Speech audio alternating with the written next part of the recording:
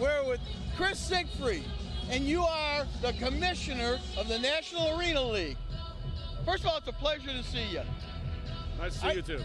You were telling me earlier, this is your third year. You're kind of like in an expansion, and you got some really great plans going.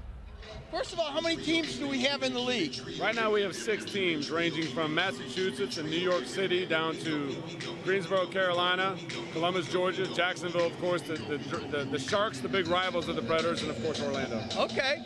Now, question. I just found this out. You had something to do with them a long time ago.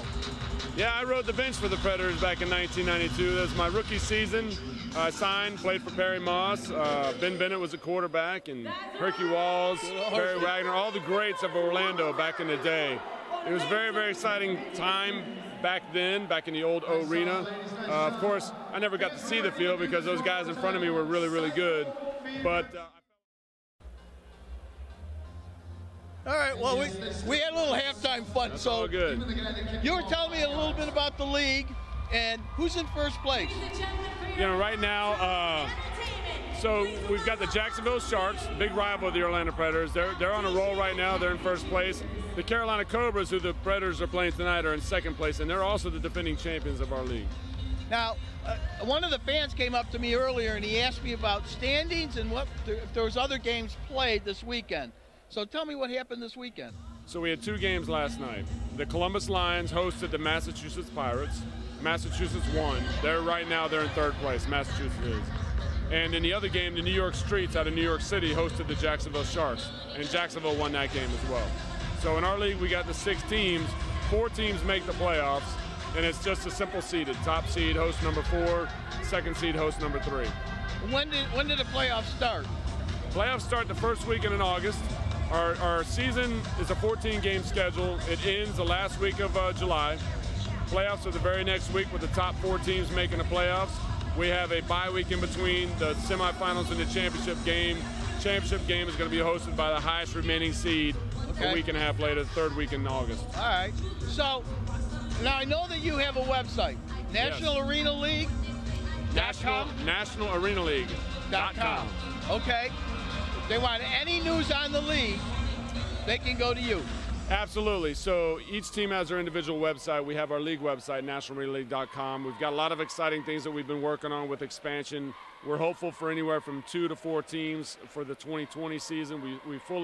We're hoping for 10 or 12, but we really expect to have at least 8 or 9 teams next year. You know, we're trying to solidify the East Coast and then gradually move west.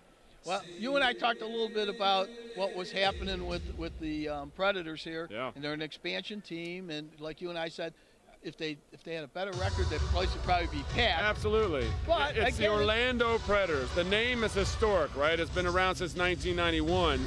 But the reality of it is they are really an expansion team.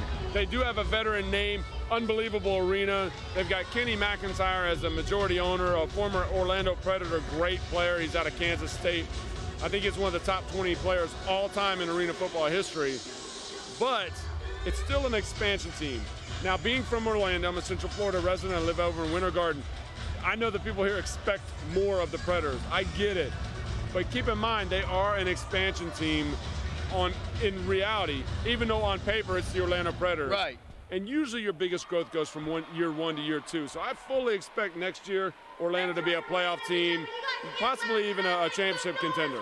Well, I think you're right on it. Like you said, the first year is always the toughest year. That's when you have all the growing pains, not only on the field, but in the office, getting people to say, yeah, I'll give you some money for sponsorship and stuff like that. And I'm so proud of Kenny McIntyre for just pulling this off. It was such a tough thing for him to do. And he's doing great. He's surviving. And that's the key. He needs to survive this first year. He needs to weather the storm, learn from the mistakes, take the good and the bad, turn it around. I think year 2 for the Orlando Predators is going to be amazing. I really do. Well, the next game is the 5th of July, and that is, what is it, Armed Forces or? I believe so. Okay. I know they're going to have a big turnout. For anybody that's been in the service, let me tell you, come on down. I'm sure they got a special for people that are in the service. Absolutely. Listen, this is a great time for any fans. Win or lose, the Orlando Predators are going to put on a great show.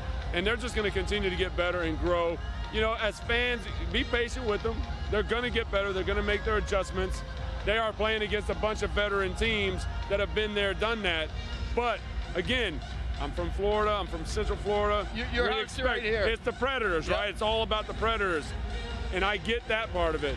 But they will get better. They'll make adjustments. They're working very hard behind the scenes. They're going to be okay.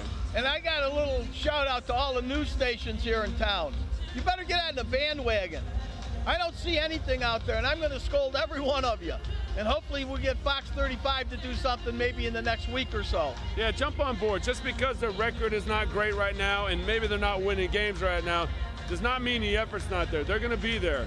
We need the media. We need all you guys on board. We got to get people out here to the games. Well, we're going to push our hardest, and like I said, we might not make the playoffs this year, which I doubt unless it's a miracle, but we'll be there next year. With only 6 teams, they are only one game out of the playoffs, but they definitely need to get better on the field, no doubt about it. But each week they got to get a little bit better. Yeah. But fans, don't give up on the Predators. It is the Predators. It's the heart and soul of Orlando. You know, those Friday nights, Saturday nights, you go out to the Predators game, have a good time. It's a party, right? And you go down to Church Street, hang out. All the fans that are here, they love it. And hey, you might start bringing your kids here. This is a great spot for kids. And you know what? If you catch a ball in the stands, you get to keep it. Yes, but if you catch a player, you got to give the player back. I talked to a lady the other time, said she would give the football back and keep the player. You know who she is? Well, there's always exceptions to the rule, right? You know, but bring it's a great atmosphere for families. Kids love this game. My kids grew up on arena football.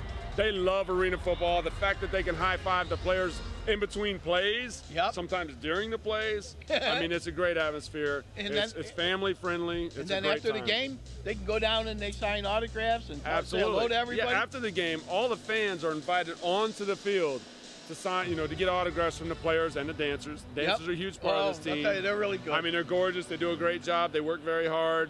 You know, so there's something here for everybody. Yep.